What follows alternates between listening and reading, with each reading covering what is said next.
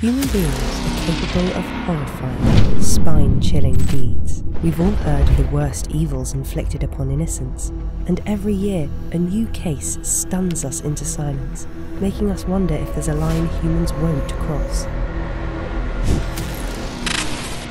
In this series, we're going to look at disturbing real-life crimes. This is Cold-Blooded Crimes. Michele Kristen Anderson was born on January 1, 1978. Although she had a very close bond with her brother, Scott Anderson, she had a very volatile relationship with her parents. Michele revealed that her mother, Judy Anderson, was verbally abusive and that her father, Wayne Anderson, hit her constantly. She also had an older sister named Mary. Online encounter. Michele met Joseph Thomas Mtenro on an online dating site. As the relationship blossomed, the couple moved in together and rented a mobile home in Falls City, Washington. At the time, Michele worked as a night security guard at Nintendo, while Joseph was an attendant at a Target store. The owner of their rented property also stated that they came up clean on all criminal background checks and always paid their rent on time. Public business records also showed that Michele was trying to start a car painting business that made custom designs with her brother Scott. She also filled in as a carrier on her mother's postal route along Carnation, Washington. Although neighbors said the couple were very quiet and avoided eye contact, they also described them as bizarre misfits. No matter how small, any perceived infringement on their property was enough to set Michele into a frenzy of anger. Whether it was a car parked outside her mobile home or a neighbor's pet in her yard, she was quick to lash out.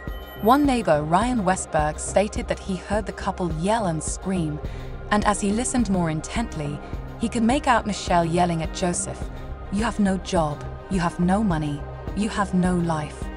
It seems after a while, things between Michele and Scott started to debilitate. Close-knit paranoia. A former classmate of Michele, Jennifer Chandler, once visited the couple. She described their mobile home as sparsely furnished, with black material all over the window. The couple was highly paranoid and believed their neighbors spied on them, had tried to burgle their home, and were basically out to get them. She noted that Joseph was a little weird and was always talking about his spirit guide, telling him how to live his life. Joseph, who also had a speech impediment, was keen on marrying Michele and changing his last name to Anderson due to a disagreement with his family. Jennifer also said she understood Michele was diagnosed with severe anxiety, but could not afford medications nor seek the help of a professional therapist due to financial difficulties. Their money issues forced the couple to move into Michele's parents' property in Falls City and relive the volatile relationship she had endured during her childhood. Although Michele regularly referred to herself as the black sheep of her family, her mother, Judy, brought monthly food supplies and other items. A neighbor is also on record saying the following about Michele: "Money was always brought up. It was always, 'We are really struggling, we're really poor.'" On the other hand, she also often said her parents had quite a lot of money. Broken family ties. Joseph had a tenuous relationship with his mother, rooted in financial problems. His mother and her 2 other children had been searching for Joseph for 5 years after he stormed off following an argument. Joseph was angry that his mother had ruined his credit by getting evicted from an apartment he had helped her lease. This bad credit made it incredibly difficult for him to rent an apartment with Michele, leading them to move to a mobile home in Falls City on a property owned by Michele's parents.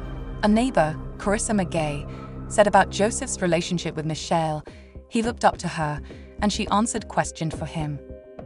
A family friend, Mark Bennett, pointed out that Michele had been estranged from some of her family members for several months. He also said that Michele's sister, Mary, had fears about her sister, not that she thought she was crazy. But Michele was increasingly becoming antisocial and wouldn't return Mary's phone calls. He didn't think the family had felt they were ever in danger from Michele. But Mary Anderson would later testify that she also would have been killed if she hadn't been sick and missed the Christmas Eve gathering. A Christmas to forget. On the afternoon of December 24, 2007, Michele and Joseph drove to her parents' home, Wayne and Juri Anderson, barely 200 yards from where they lived in Falls City. Armed and determined, they had arrived early before other family members could join the holiday celebrations. Once inside, Joseph created a distraction as Judy wrapped the Christmas gifts, while Michele brazenly attempted to take down her father. But when her gun jammed, Joseph stepped in and fatally shot both Judy and Wayne Anderson. They then dragged the two bodies outside the house, cleaned up every detail of their horrific act, and patiently waited for Scott, his wife Erica, and their two young children to arrive. Michele shot Scott several times and killed him, but only initially wounded Erica, who managed to call 911 for help. The connection only lasted for a few seconds, and dispatchers heard what appeared to be people arguing over loud party music. Joseph could snatch the phone away from her and take out the batteries.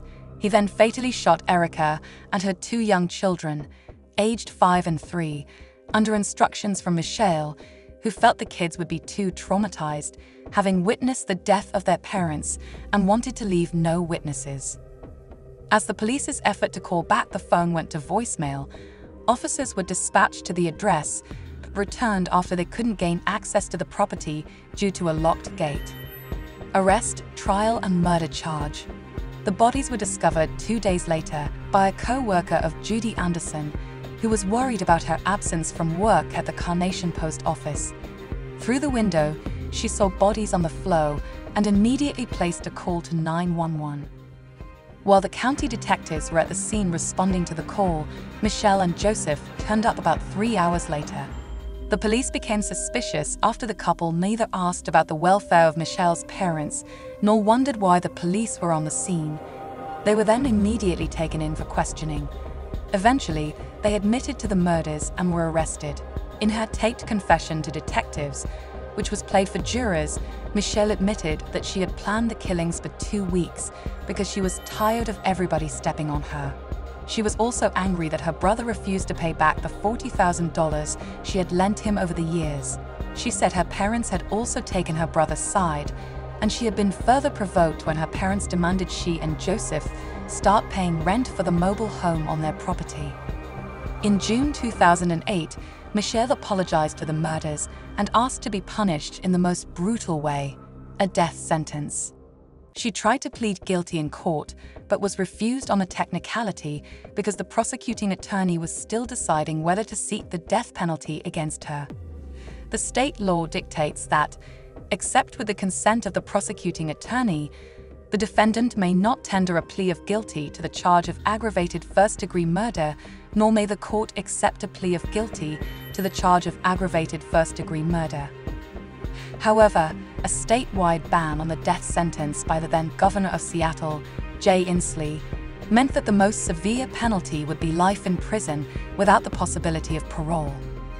On March 4, 2016, nearly a decade after the massacre, Michele was found guilty of 6 counts of aggravated first-degree murder. In April of the same year, she was sentenced to life imprisonment. Joseph, her boyfriend and accomplice, was sentenced to life in prison a year earlier on May 13, 2015. No ladies first, this time around. What are your thoughts on this horrific event? Was the joint business between Michele and Scott a bad idea? Should her parents have demanded rent from Michele knowing her financial difficulties? Do you support the death penalty? Let us know in the comment section below, and do not forget to like, share this video and subscribe for another episode of Cold-Blooded Crimes.